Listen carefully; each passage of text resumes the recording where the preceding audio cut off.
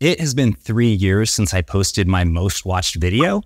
And as you know, over the last 3 years, a lot has changed. So today I'm going to walk you through why you should avoid moving to Idaho unless you can deal with these 10 facts, updated for 2024. Let's go.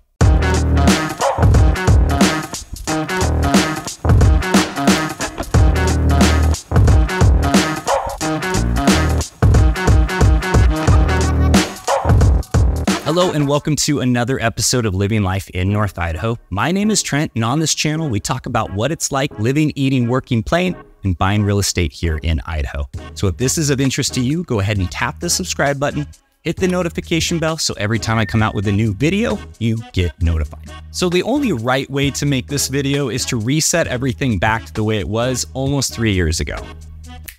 All right. Still have the shirt, but I do have a little bit more hair, so it's not exactly the same. Anyway, so today we're going to go through why you should avoid moving to Idaho unless you can deal with these 10 facts. I'll go through each fact from the previous video, letting you know what's changed, how much it's changed, and what has not changed. And like I said in the previous video, I'm not saying these are negative, and I'm not saying these are positive. I've been here for 32 years and I've had my own experiences and I have my own opinions, but I'm not here to share those with you. Just here to share what it's like living here in Idaho so you can decide if these things are positive or negatives for you and if Idaho is the right place for you to live. So the first one is Idaho is a very red state. Yes, this is still very true, probably more true than it was 3 years ago.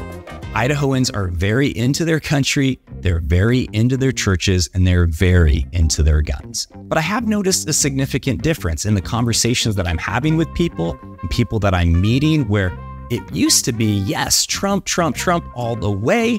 I think people are starting to cool down from that, starting to understand that you really need to step back and decide, is it really the two-party system? Is that really the best way to go forward? If you remember, both parties voted for us to go into wars that we should have never been in. They both have raised the debt ceiling over and over, and they both have been eroding constitutional rights and creating a lot of inflation. This is not good for anybody. It's not good for our country. So I am hopeful that people start looking at the problem and trying to think outside of the box for a better solution. Again, not saying this is negative, not saying this is positive. This is just something I'm starting to notice. The second fact that people should look at before moving to Idaho is our weather. And yes, our weather is still crazier than ever.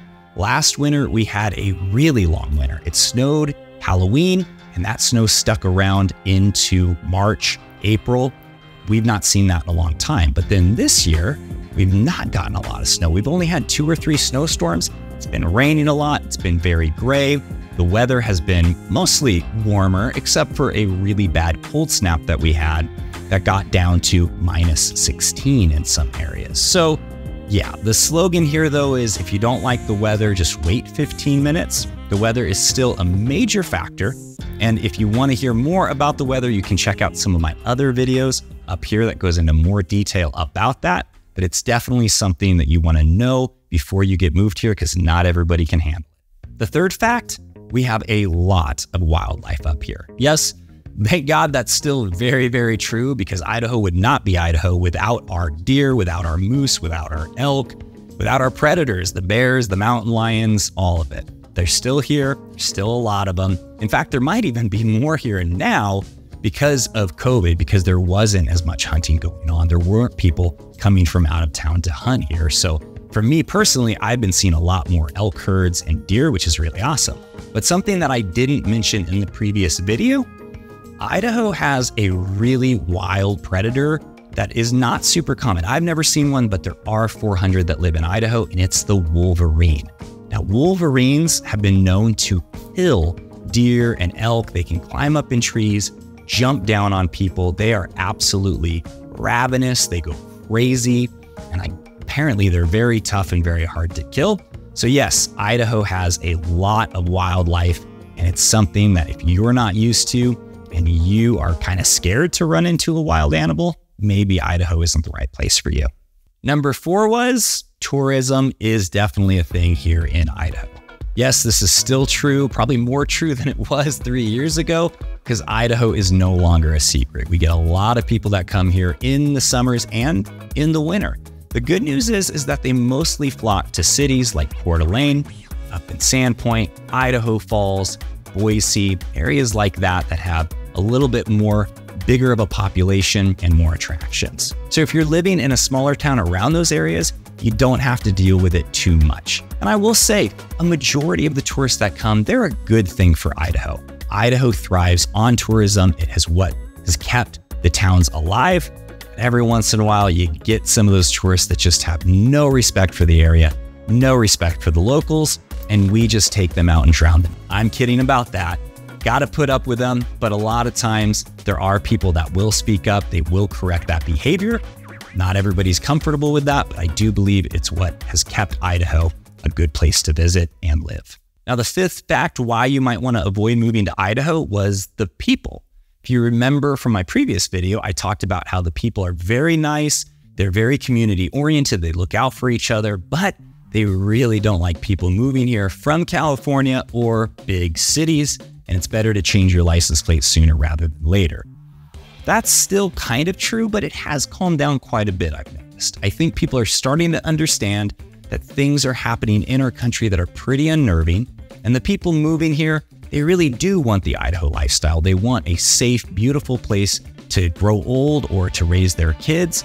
And they just don't want to deal with the stuff going on from where they're from. Now, I will say the Californians, the city folk that show up with lots of money, lots of ego and arrogance, they are still very much so not welcomed. Just know in this video, if you're that kind of person that thinks that you're better than everybody else, might not be the place for you.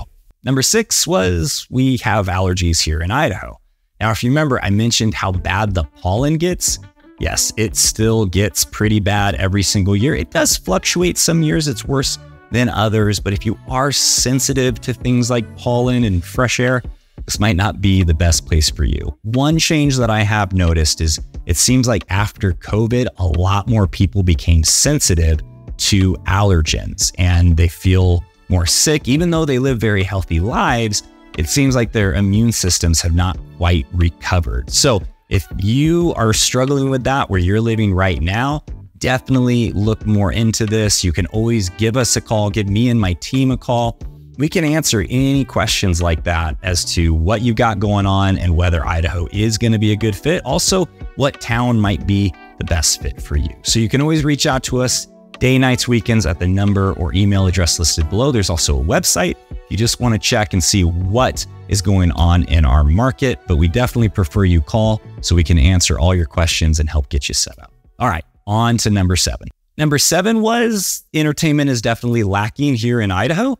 I wish this was not still the case, but it still very much so is. There have been some things that have come to town. Down in Boise, they do have a Top Golf. Up here in North Idaho, we have a zip line, which technically, I mean, that's still outdoors, but we do have axe throwing. We do have water parks, and there is a casino that's down south and over in Spokane, but yeah, still not a great place if you like a really great nightlife other than Boise. Boise does have a pretty good nightlife, but up here in North Idaho, down in Twin Falls, Idaho Falls, places like that, it's not much of a nightlife, not a lot of stuff to do indoors, but tons of stuff to do outdoors. So if you're okay with that, Idaho is a great fit. But if you're someone who wants to be doing stuff every single night, going to concerts and comedy clubs, just not a great fit. Again, Boise definitely has that stuff, and we do help people get moved to Boise, so you can still reach out to us for that. But yeah, not really anywhere else. The 8th fact that would keep people from wanting to move here is our drivers. We had some really, really bad drivers up here. I remember sharing a story about an old lady who went down the freeway in the wrong way and got in a head-on collision. Yeah, those things still do happen, but luckily, I feel like people have adapted to the influx of people moving here. I've noticed that people are definitely now going more the speed limit, where before they would definitely could be going 55 and a 70 on the freeway, which really is not that safe. People didn't really understand the roundabouts, but it has definitely gotten better that I've noticed. There are more cars on the road, but at least our drivers seem to have adapted to the influx, and it does feel a lot more safe on them. Number 9 was our education. If you remember, 3 years ago, our education was almost near the bottom in the country.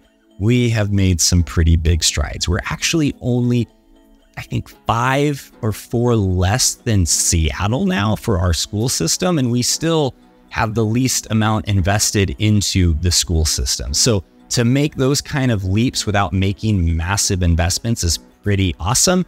But at the end of the day, it's still public school, and you're definitely going to want to subsidize your kids' education with tutoring and after-school programs. Now, what I didn't mention in the previous video is that Idaho is, I think, very close to number 1, if not number 1, for homeschooling support, as well as our laws being very supportive of people homeschooling their kids. I myself was homeschooled up until high school, and I know that my mom probably had higher aspirations for me, but you know, creating a YouTube channel and a real estate team, I'm not doing too shabby. So, and I think I attribute that to homeschooling because it did teach me to think outside of the box, to not adapt my thinking to everybody around me, but try to come up with the best solution. It definitely was harder when I was younger because getting a job, people just want you to fall in line, and I wasn't super great at that.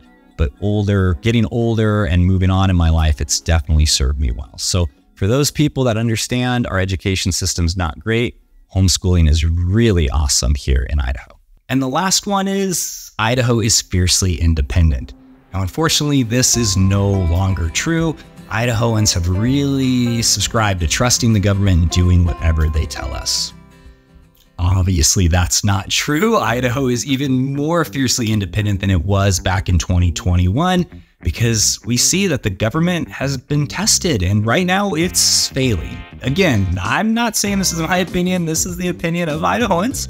Keep my opinions to myself. But yes, Idaho has become even more fiercely independent where they enacted legislation that has put constitutional carry into place, meaning that if you are an adult, you can carry a firearm and you do not need permission from the government or anybody else to do that to protect yourself. So big step in the opposite direction of what a lot of these cities are doing.